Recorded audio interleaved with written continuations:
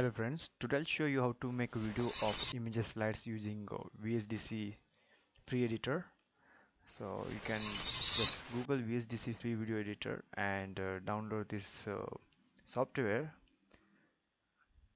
to edit your videos. So first just click on this new project and we want a blank project, so that's why I select this blank project. I'll name it slides. Okay, and width is 1280 and 800 according to your resolution. Mine is 1280 and 800, so click on this finish.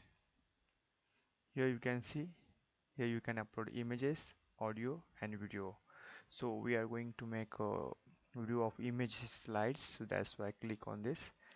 And I hope by default everyone has the sample pictures in their system, so I'll add all of them, importing all the images. And here you can add the effects to these images. So click here and click the effect which you want to apply there and just click here, add effect. So same way I'm going to add different effects.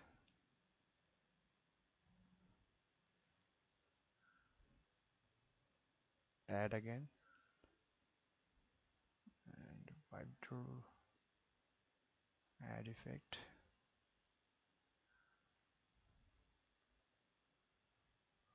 Yeah, this way you can add any effects which you think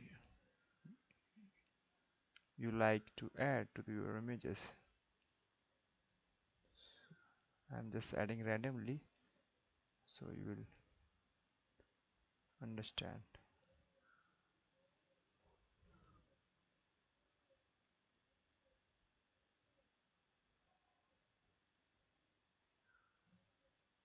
And if you want to remove, just click here and remove here,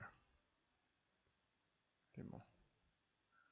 And yes, we added effects to all images and apply setting. Here you can click here to preview with different pixels. I'll watch it in 720.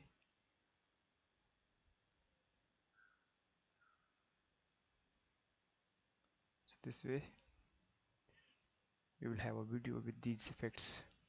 So what you have to do is just we have to export here, click on this video track, edit profile, highest quality video and audio. So we don't have audio here, so that's why we just click here, apply profile and convert files. So here it has started converting all these images with effects into a video. So I'll just skip to the final video. Yes, it's about to finish. Yeah, conversion is completed. I have stored on the desktop here. So here you can see slide.